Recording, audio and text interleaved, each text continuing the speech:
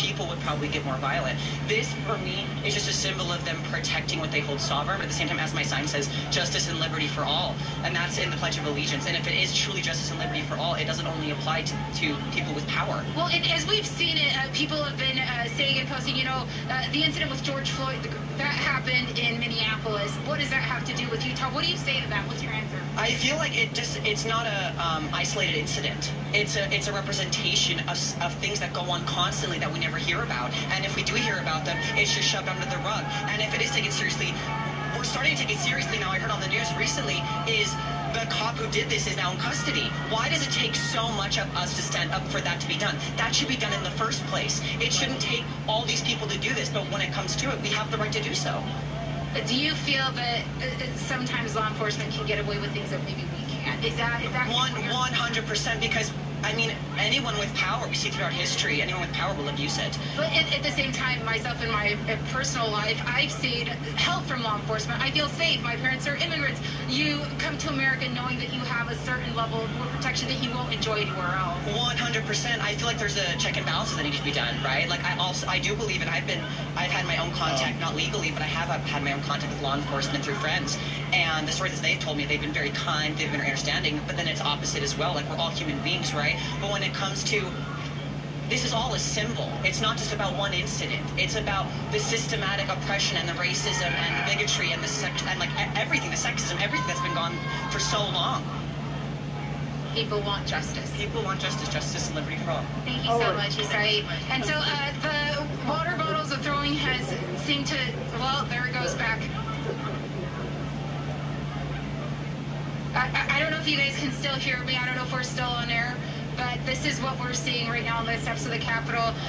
Utah Highway Patrol, more coming down, more officers to kind of hold that line there. We saw screaming moments ago where people were just kind of getting in their faces, but no reaction from law enforcement, from Utah Highway Patrol. There's more officers that are also on the middle portion of those steps. As you can see there, they are standing, they're holding their ground, but allowing the group to protest, and some of them are choosing to take violence, I would call it. There goes another water bottle. Certainly an unfortunate incident there, because those UHP troopers are simply just doing their job. They're just trying to keep those protesters out of the state capitol. Let's go live now to the head of the Salt Lake NAACP, Janetta Williams, who joins us on the phone. As you're watching this unfold, I think we can all accept the anger and accept the protesting that's happening across this country right now. It's the violence that's difficult to digest. Yes, we can. And it's okay that they're having a demonstration, but we would ask that people do it in a peaceful manner. No vandalism, no burning cars, no burning businesses. And we want to make sure that people adhere to those type of things. So, Janetta, what would your message be to the folks out there at this time, at this hour? And what are you experiencing personally as far as, just some of your feelings of what's happening across the country? Well, I can understand what's going on and the feelings of despair, you might want to say. But what it is that people have looked and seen the Eric Garner before in New York, and then now this with George Floyd, and then 2 weeks or so ago, the rundown and murdering of a young jogger, Mr. Avery. But what we want to say to people is that, yes, you can do the demonstration, you can do peaceful demonstrations, but again, as I said, stop the vandalism that's going on, stop all of the negative things that are happening, setting police cars on fire, those type of things. And so if you're going to have a protest, or you're going to talk about what's going on in the country, then talk about that and stop trying to incite a riot. And that's what's been going on. Janetta, what kind of conversations do we need to have as a society, not just today, but tomorrow, next month, 6 months, a year from now? I would say that if folks want to, if they want to be involved in different things going on in the community, don't just wait until something like this happens, but be involved all the time. Don't wait and say, I'm going to go down and have to protest and join in all these people because there's a large group of people. Well, I'm saying to those folks, make sure you go to the polls or even go to register first, because you can do that online. You can vote by mail.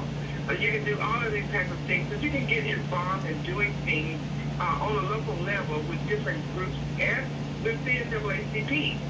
We're a nonpartisan organization. We are making sure that people go to the polls and vote. So I would say to those folks, if you're that mad, you're that angry about anything whatsoever, and you're mad about the killings that are going on toward African American men and women, then do something about it, but don't go out and do a demonstration protest where you're vandalizing property of other people. If you're going to vandalize something, then go tear up your own house. You have to be able to do that, fix it back up when you get through with that. But stop all of the vandalism and stop all of the insightful people are going out inciting these different things. And so those are the things that we do not condone at all.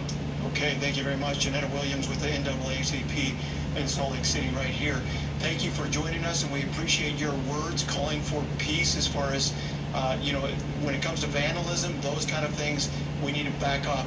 So it looks like apparently, thank you so much, Janetta. We're gonna go back out live at the scene here. We can see from Chopper 5 right now, apparently an armed vehicle. We are seeing some officers now in riot gear that are close by the police car that's been burned out. I'm not sure if our Alex Cabrera is still at that location or not. Are you still there, Alex, or you may be making your way over to that 7-Eleven? Not sure.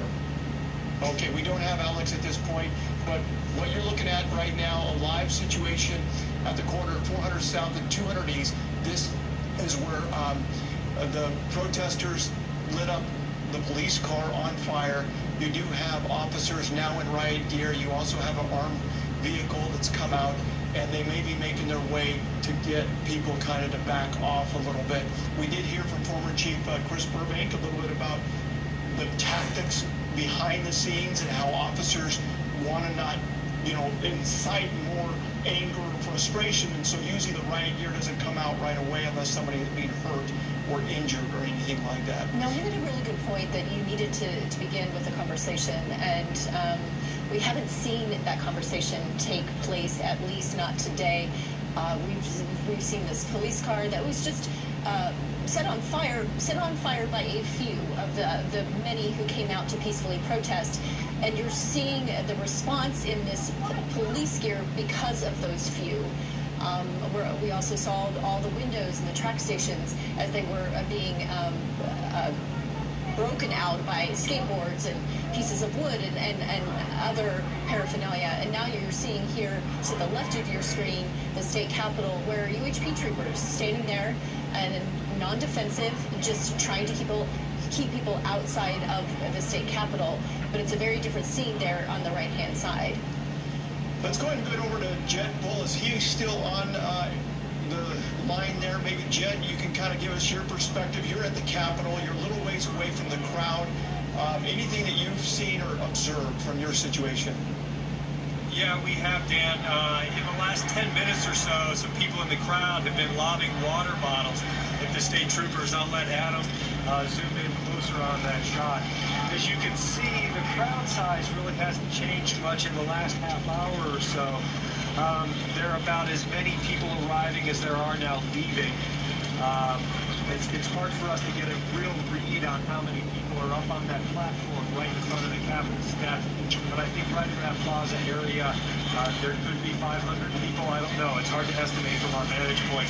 But as you can see, there are about 20 state troopers on the steps there.